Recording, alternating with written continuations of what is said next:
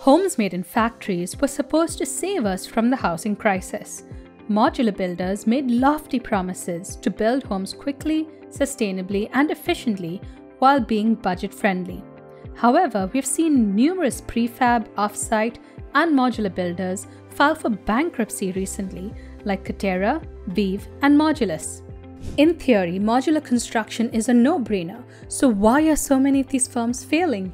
In this video, we're going to analyze several of these companies and identify key factors contributing to their downfall.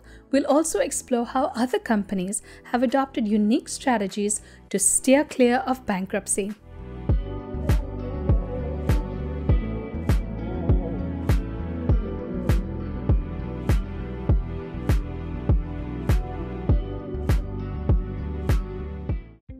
Of all the modular construction companies that have failed in recent years, Katerra is arguably the most infamous.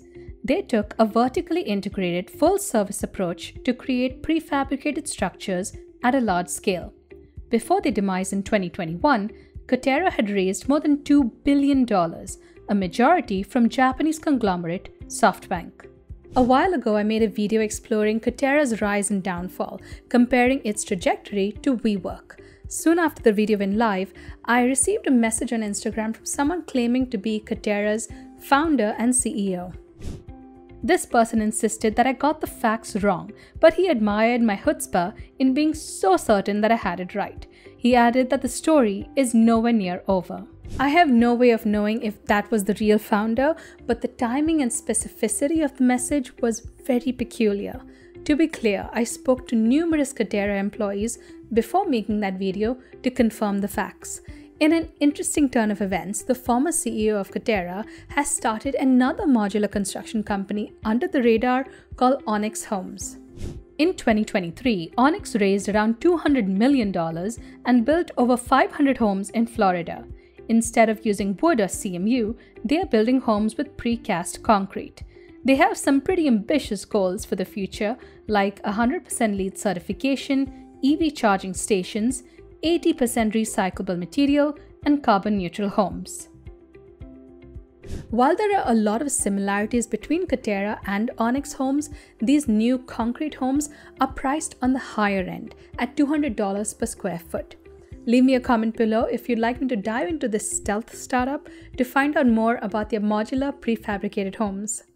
Other former employees of Katerra started a UK-based firm called Modulous that claimed to be the first globally scalable solution to the housing crisis. However, in 2022, they reported a huge loss of $12 million, contrasted with a meager turnover of just $116,000.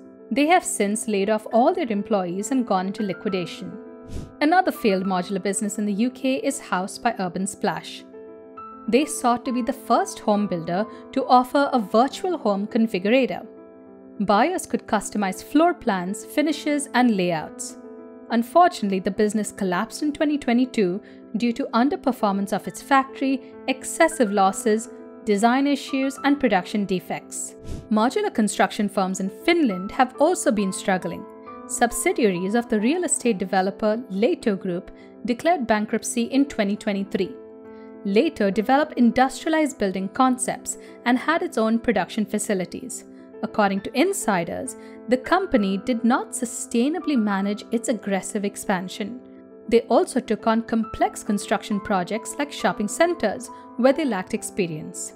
Most recently, Veev, a real estate developer turned home builder, shut down its operations only a year after reaching unicorn status or $1 billion valuation. Like the other firms we discussed, they had grand ambitions to build high-quality, plug-and-play homes faster, smarter, and more sustainably. They claimed to cut down carbon emissions by 54% through a new proprietary closed-wall system. Ultimately, they ran out of money, couldn't make payments on property acquisitions, and couldn't raise more capital. This string of failed businesses is disheartening for everyone involved, from the employees who were laid off to the investors. It also affects the broader perception and trust in modular construction technologies. Over the past 2 years, I've talked to many modular firms that have taken a cautious and financially responsible approach. I'm concerned that reckless businesses will have a negative effect on those that are trying to do it the right way. So understanding why these failures keep happening is crucial. There are numerous reasons that contributed to their downfall, but I've narrowed them down to 5. The first is inexperience. Unlike a phone or a car that can be used anywhere in the world with relatively small tweaks, construction varies significantly from country to country and even state to state. The sector is a harsh environment for innovation. Outsiders from the tech field who are unaware of the complexities of construction come in with ambitious plans to disrupt it, but with little of the expertise needed to fill a niche in the market. This inexperience and arrogance lays the foundation for a company's demise. The second is decentralization. Construction is highly fragmented with numerous stakeholders involved in every project. This can make it difficult to implement new technologies that meet the needs of every company, supplier, and type of construction. This makes it difficult to introduce changes and even to raise capital. Construction managers outsource much of the work, and subcontractors generally don't have the capital. The third is long-term investment. Many of the failed modular companies we reviewed raised money by using pre-order numbers and hypothetical projects that could be built 5 to 7 years down the line. They use that money to invest heavily in automation and robotics. Now, in reality, real estate developers are not obligated to fulfill those orders. As soon as banks hiked up interest rates, materials got a lot more expensive and projects were cancelled. So machines sat idle in factories, the modular firms couldn't raise more money to keep their operations running, and they couldn't pay back their investors. The fourth is restrictive codes. Government regulations, zoning laws, and building codes often stand in the way of more factory-made homes. Construction companies operate on razor-thin profit margins, especially when you account for the cost of operating expensive automation lines in a factory. In order for a modular factory to be profitable, they have to scale up production and operate close to max capacity. The complex web of local and state regulations can make it impossible to reach those economies of scale.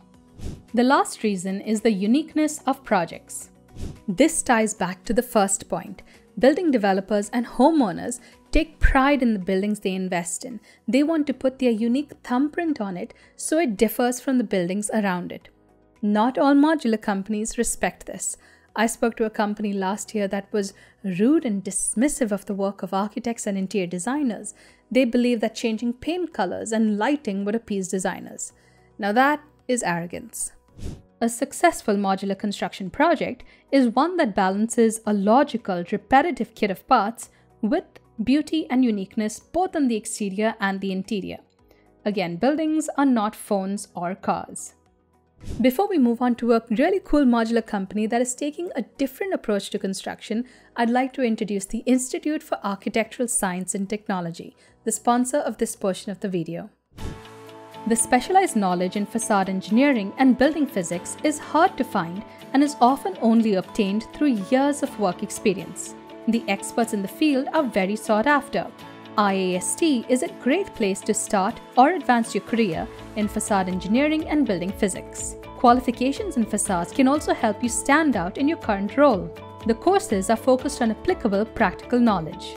They are taught through comprehensive videos, tests, assignments, and interactive 3D models and cover all aspects of thermal, acoustic, and structural performance, fire safety, condensation, logistics, and material science. Created and peer-reviewed by the leaders in facade engineering, IAST courses are designed for people who are passionate about the technical aspects of modern facades and eager to learn more. Check out the links in the description for more information on their courses. Now let's move on to BotBuilt, a small modular company in North Carolina that has a no-nonsense approach to modular construction. They buy second-hand robot arms off eBay and customize them to build modular panels. I spoke to their CEO Brent Wadas on my podcast to learn more about the company. So our robotic systems are off the shelf. We get them from car manufacturers. Once they're out of 0.2 millimeters of precision, the BMW plant there in Spartanburg, South Carolina, those robots are dead to them. So they've spent a couple $100,000 on robots and they'll put on eBay for, 10 to 30 grand. And we can just go ahead and scoop those up because 0.3 mils of precision in my world is just fine and dandy. And so for us, it's the ability to let the robots do that. And we have a different system, a proprietary system, that lets the robots plan out their path and actually through that planning, create the motions that will create the most efficient build process. And they can build those panels without humans having to sit and reprogram. The construction industry needs risk takers on both ends of the spectrum. BotBuilt on the more conservative side and Katerra on the risky side. Bankruptcies are a painful experience for everyone involved, but those failures can be a valuable source of knowledge and improvement. Before closing out, I have to bring up Boxable, one of the biggest names in the modular construction industry right now. I recently came across their 2023 SEC filing, and I am very troubled by their numbers. If you'd like me to dive into them in a dedicated video, leave me a comment below. I'll also provide a link to my Patreon page in the description. I'm now offering early access to ad-free videos on Patreon as a thank you to everyone supporting me. Don't forget to hit the like button, subscribe button, and the notification bell too. Thanks for watching. See ya.